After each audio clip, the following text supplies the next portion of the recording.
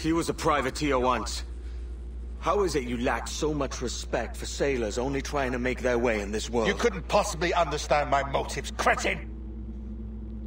You have spent a whole lifetime dismantling everything that makes our civilization shine. But I do understand. I've seen the observatory, and I know its power. You'd use that device to spy and blackmail and sabotage. Yes.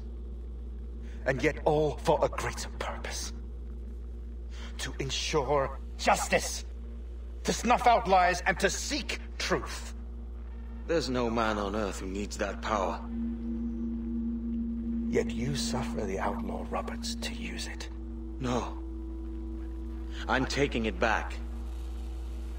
And if you tell me where he is, I'll stop the man.